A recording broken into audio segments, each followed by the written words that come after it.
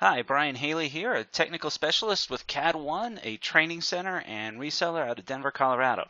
And today we're going to talk a little bit about how do you get Internet Explorer 10 to work well with Civil 3D, and this will probably work with Internet Explorer 11 as well. I have 10 on my computer, but I believe this works with 11 as well. So what's the problem? Well, here I've got a drawing. It's got a bunch of parcels in it, and I want to create a report for these. I need to create a legal description for these all. Well, I've got this report here called General Legal Descriptions for Parcels. Okay, great. So I'm going to go ahead and right-click on, and I'll execute the report. And I'm just going to select OK because I want to create the report for all of the parcels. I'll go ahead and come down here, allow the block content, make sure you allow block content, and it just doesn't work right. I shouldn't be seeing any text here at all. I should be able to do all this over here, and it's not working the way it's supposed to work. If you haven't seen this report before, you'll see in a little bit what it's supposed to look like. But I shouldn't see these B's and these P's and things like that. So that's one example. Another example, I have my pipe catalog here. So this is my 2016 pipe catalogs. I'm in the U.S. Imperial Structures. And if I double click on this U.S. Imperial Structures HTM, it opens up an Internet Explorer. Again, go ahead and allow the blocked content. And I get nothing. I should be seeing something.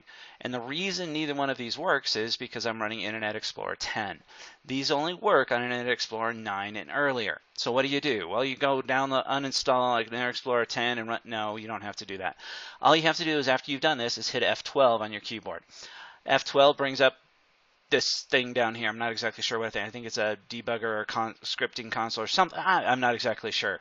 But the thing that I'm interested in is my browser mode. So as you can see right now, my browser mode is set to IE10.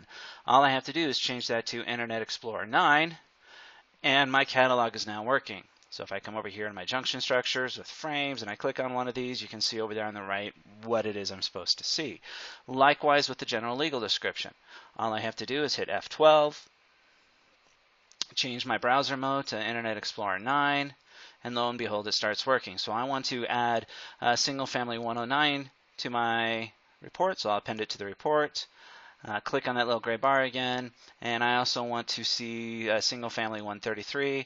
Again, I append it to the report, and it's working the way it's supposed to work. Hopefully this helps somebody out. I've done this in Internet Explorer 10. I did try it on somebody's computer that had Windows 10 installed, and we were able to get it to work, as you can see on my blog. If you have any questions, leave comments on the post, and I'll be sure to answer them. Thanks.